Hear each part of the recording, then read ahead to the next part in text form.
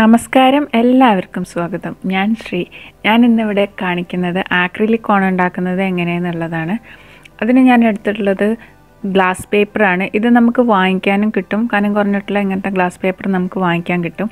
ഇല്ലെങ്കിൽ നമ്മൾ സാധനങ്ങൾ വാങ്ങിക്കാറില്ലേ, കടല, പരിപ്പ്, ചെറുപയർ, അപ്പോൾ അതിൻ്റെയൊക്കെ കവറുകളുണ്ടാവും. ആ കവറുകളും നമുക്ക് കഴുകിയെടുത്ത് അതിൽ വെള്ളമൊക്കെ കളഞ്ഞിട്ട് ഉണക്കിയെടുത്തിട്ട് ഇങ്ങനെ കട്ട് ചെയ്തെടുത്താൽ അതുകൊണ്ടും നമുക്ക് ഉണ്ടാക്കാൻ പറ്റും. എളുപ്പമാണ് ഉണ്ടാക്കാൻ. ഞാനിവിടെ ചെറിയ കോണുകളാണ് ഉണ്ടാക്കുന്നത്.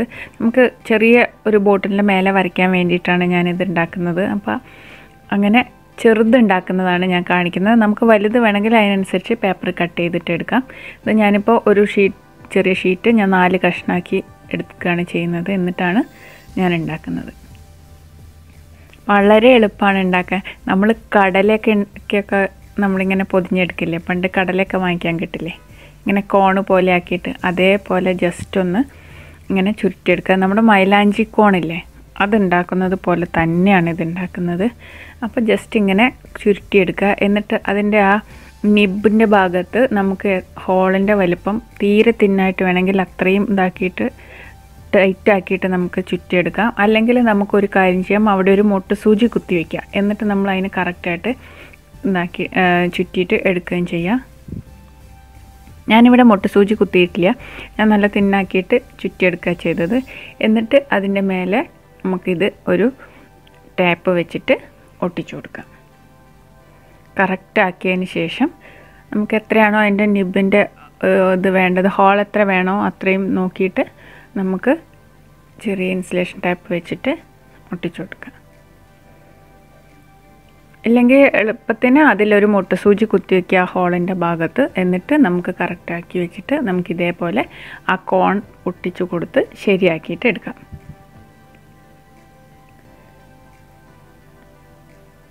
ഇതുകൊണ്ട് നമുക്ക് ബോട്ടിൽ ഡിസൈൻ ചെയ്യാനും ക്യാൻവാസിൽ വരയ്ക്കണമെങ്കിലും ഒക്കെ എളുപ്പമാണ്. അതേപോലെ ചിലപ്പം നന്നായിട്ട് വരയ്ക്കാനോ പെയിൻറ്റ് ചെയ്യാനോ ഒക്കെ അറിയാത്തവരുണ്ടാകും. പക്ഷേ അവർക്കും ചെയ്യാൻ എളുപ്പമാണ്. നമുക്ക് ട്രേസ് ചെയ്തെടുക്കുക പിക്ചർ. എന്നിട്ട് നമുക്ക് ഈ കോൺ വെച്ചിട്ട് നമുക്കിങ്ങനെ അതിൻ്റെ മുകളിൽ കൂടെ ഇങ്ങനെ വരച്ചിട്ട് കറക്റ്റായിട്ട് വരച്ചെടുക്കാനും പറ്റും.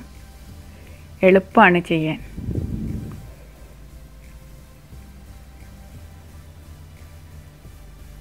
ഇത് നമുക്ക് വലിയ കോണായിട്ട് വേണമെങ്കിൽ നമ്മുടെ മൈലാഞ്ചി കോണുകൾ ഉണ്ടാവില്ലേ, അതേ വലുപ്പത്തിൽ വേണമെങ്കിൽ പേപ്പർ കവർ കുറച്ചും കൂടെ വലുതാക്കി എടുത്തിട്ട് ഇത് വെച്ചിട്ട് അത്രയും വലുപ്പത്തിൽ ഉണ്ടാക്കിയിട്ട് നമുക്ക് ചെയ്യാം. പിന്നെ ഇതിൽ നമ്മൾ കോൺ ശരിക്ക് കറക്റ്റായിട്ട് ഒട്ടിച്ചൊക്കെ എടുത്തതിന് ശേഷം നമ്മൾ ഇതിലേക്ക് പെയിൻറ്റ് ഒഴിച്ചു കൊടുക്കണം. പെയിൻറ്റ് ഒഴിക്കുമ്പോൾ ശ്രദ്ധിക്കേണ്ടത് എന്താണെന്ന് വെച്ച് കഴിഞ്ഞാൽ മുകൾ ഭാഗം വരെ പെയിൻറ്റ് നിറച്ചൊഴിച്ചു കൊടുക്കാൻ പാടില്ല.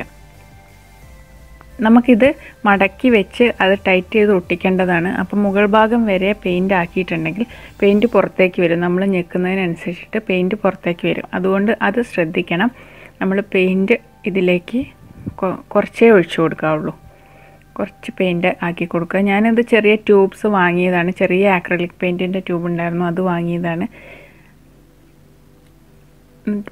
എന്നിട്ട് പകുതിയോളം പെയിൻറ്റ് ആക്കിയതിന് ശേഷം ഇത് നമ്മൾ മൊട്ട് സൂചി കുത്തി വെച്ചിട്ടുണ്ടെങ്കിൽ മൊട്ട് സൂചി റിമൂവ് ചെയ്തതിന് ശേഷം മാത്രം വേണം നമ്മൾ ഒരു സ്കെയിൽ വെച്ചിട്ട് ഇങ്ങനെ വടിച്ചു കൊടുക്കുക.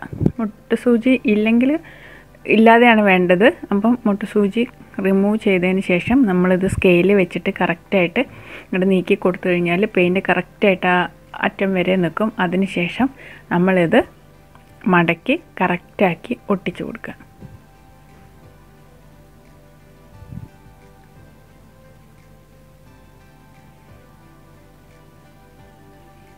നമുക്ക് എളുപ്പത്തിൽ ചെയ്യാൻ പറ്റുന്നതാണ്. അതേപോലെ തന്നെ ഇതുകൊണ്ട് നന്നായിട്ട് നല്ല ഭംഗിയായിട്ട് നമുക്ക് കറക്റ്റായിട്ട് വരയ്ക്കാനും പറ്റും.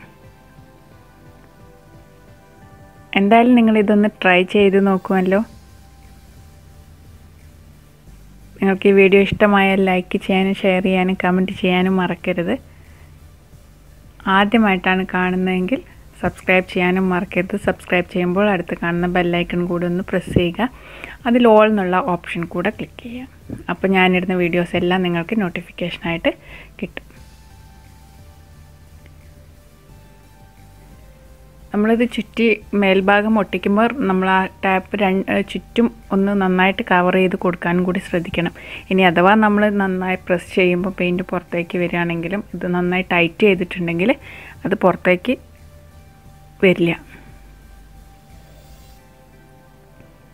അപ്പോൾ എൻ്റെ വീഡിയോ ഇത്രയും നേരം കണ്ട എല്ലാവർക്കും നന്ദി. Thank you. പുതിയൊരു വീഡിയോയിലൂടെ നമുക്ക് വീണ്ടും കാണാം.